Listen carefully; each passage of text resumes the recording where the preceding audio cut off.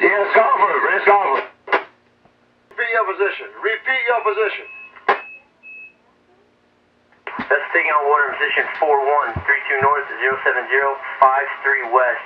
Coast Guard Captain, do you have pumps on board? Can you see where the water's coming from?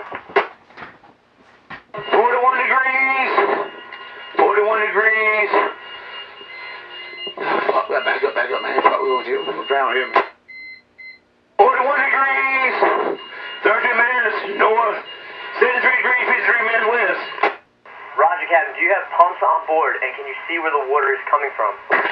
Yeah, we get rocks. These rocks here is coming in the bows, coming in kind of quick. We need help. We need help now. Need help. Roger, Captain. I'm understanding here. Rocks taking on water.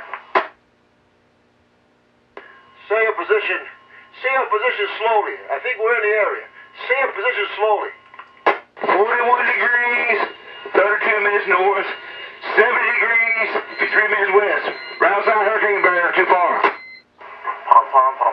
Hello, all stations, United States Coast Guard, 6 Southeast Time, 9:37 local, 14:37 Greenwich Mean Time.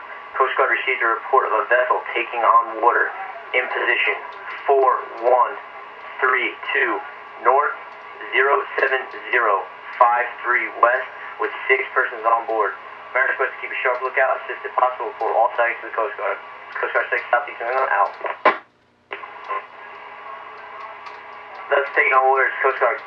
Captain, what is the size of your vessel? How big are you in length? Craig Reinauer to the Coast Guard. Reinauer, Coast Guard, go ahead, sir. The name of that vessel, Captain Jeff? Reinauer, Coast Guard, Captain. I cannot get his name. See a guy on AIS is the Captain Jeff. He's by the 8th Alpha buoy, which is right by rocks. I can't get in there with my unit because of the draft, but he's right on the rocks, Great Ledge, by the 8th Alpha buoy. So it looks like a red-hulled fishing vessel.